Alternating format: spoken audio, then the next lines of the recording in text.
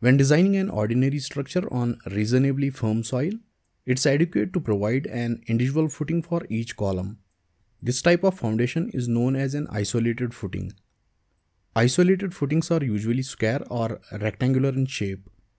In this video, we will explore some essential key points that need to be taken into consideration when designing an eccentric isolated footing. When the load is transferred to the foundation level, the bearing pressure of soil causes the base of the footing to bend upwards. To counteract this, reinforcement is added at the bottom of the footing slab. The pressure distribution of soil at the base of footing is often non-uniform, and it depends on the rigidity of footing and the soil properties. For simplicity, a linear distribution of soil pressure is commonly assumed while designing the footing. Besides the load that's transferred from column, the self-weight of footing and the weight of backfill is also transferred to the soil. For initial calculations, the combined weight of footing and backfill are assumed to be 10 to 15% of the column load.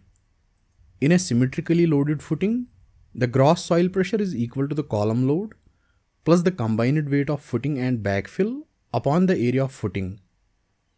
The minimum area required for the footing can be calculated as column load plus the combined weight of footing and backfill divided by the allowable soil bearing capacity. In eccentric footings, the load from the column acts eccentrically with respect to the centroid of footing. This eccentricity can arise due to one or more of the following reasons. The column transmitting a moment M in addition to the axial load P. Here eccentricity E is equal to moment M upon axial load P. The second reason is that the column transmitting a vertical load P at an offset of E from the centroid of footing. The third reason is column transmitting a vertical load P combined with a lateral force H above the foundation level. Let's consider a column transmitting an axial load P with a uniaxial moment M. This moment introduces an additional eccentricity E. If this eccentricity lies within the mid-third of the footing, that's E is less or equal to L by 6, the footing experiences a non-uniform upward soil pressure across its entire contact area. However, if E is greater than L by 6, negative soil pressure develops, leading to areas of the footing losing contact with the soil.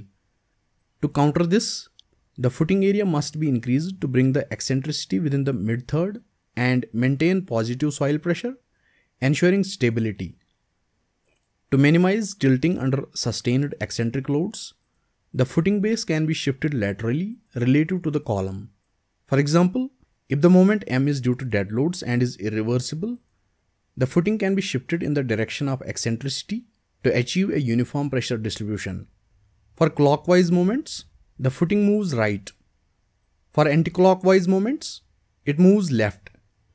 However, if the moment is due to reversible loads like wind or seismic forces, shifting the footing is not advisable.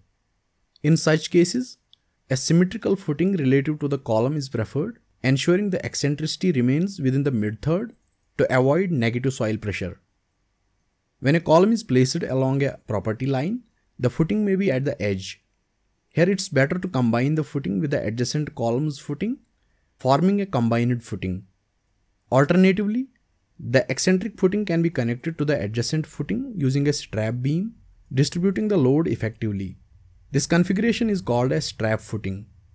Thank you for watching. If you found this video helpful, please give it a thumbs up and subscribe to Civil Tutor for much more informative and interesting content. Thank you.